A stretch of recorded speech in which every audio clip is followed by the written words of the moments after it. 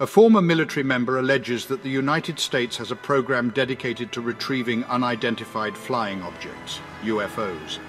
A former member of the National Geospatial Intelligence Agency and Air Force veteran is revealing previously undisclosed information regarding alleged extraterrestrial spacecraft that were reportedly recovered and kept confidential by the United States government. For those seeking proof that UFO stories may be grounded in reality rather than mere conspiracy theories, grainy videos of unidentified flying objects have long been a go-to source. However, in recent times, the government has become more active in researching these sightings.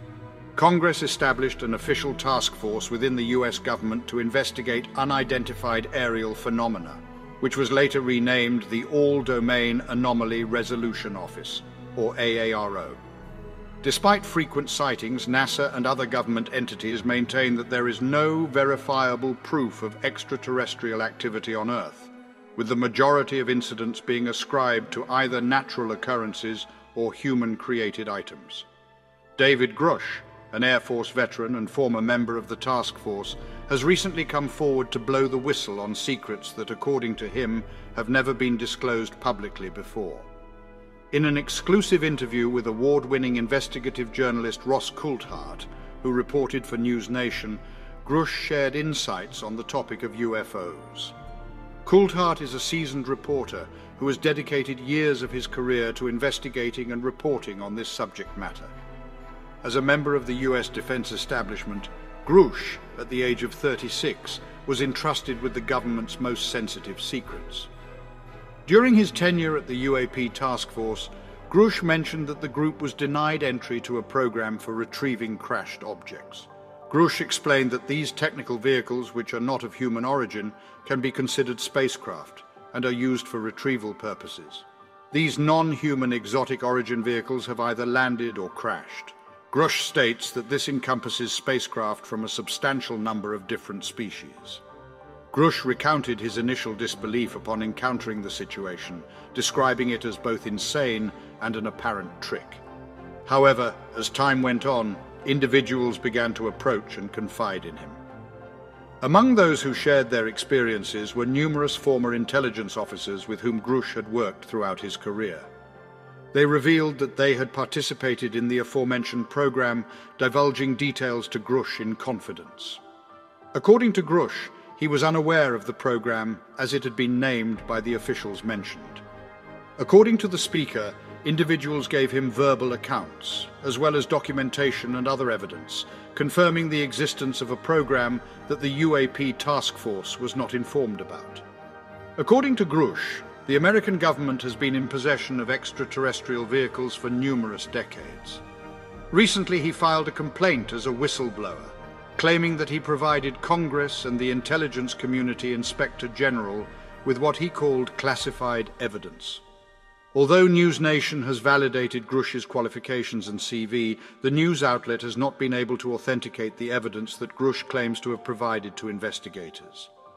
Grush has mentioned that he cannot reveal the evidence to News Nation due to national security concerns. According to Grush, although he has not personally laid eyes on the supposed aircraft photos, he has had extensive conversations with fellow intelligence officials who have. According to Grush's statement to News Nation, the American public has been a victim of lies perpetuated for several decades. According to Grush, an unethical and immoral disinformation campaign is being carried out to deceive the American people. According to Grush's statements, it would mark the first instance of a US government official acknowledging the existence of extraterrestrial life, if proven accurate. Grush confirmed with certainty that the empirical data points to the fact that we are not alone, firmly establishing that our existence is not solitary. According to Grush, it's not only spacecraft that have been retrieved, as reported by News Nation. It's an inevitable occurrence when retrieving objects that have either landed or crashed, coming across deceased pilots. Although it may sound implausible, it's a fact, he stated.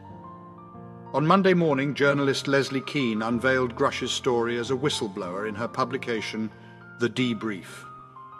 Keane has a reputable and widely recognized career in journalism and has contributed a series of exclusive articles regarding UFOs to the New York Times since 2017.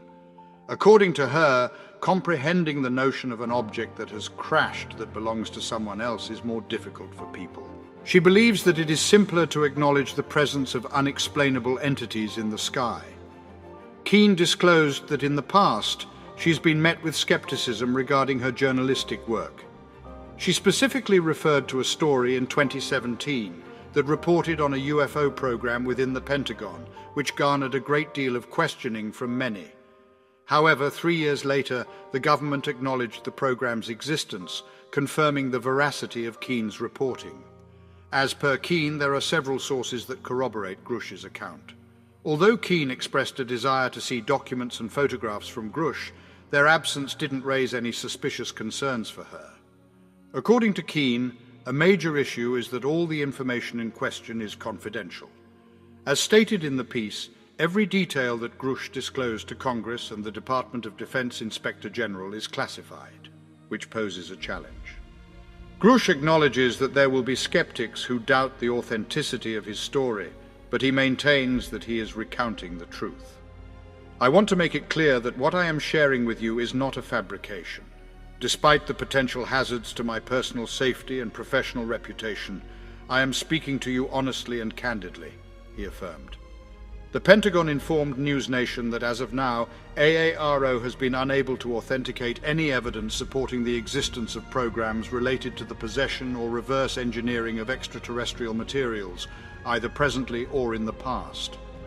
As per the statement, AARO is dedicated to pursuing the investigation wherever it leads, based on the available data. Congress is set to receive AARO's comprehensive review of historical records and testimonies by June 2024.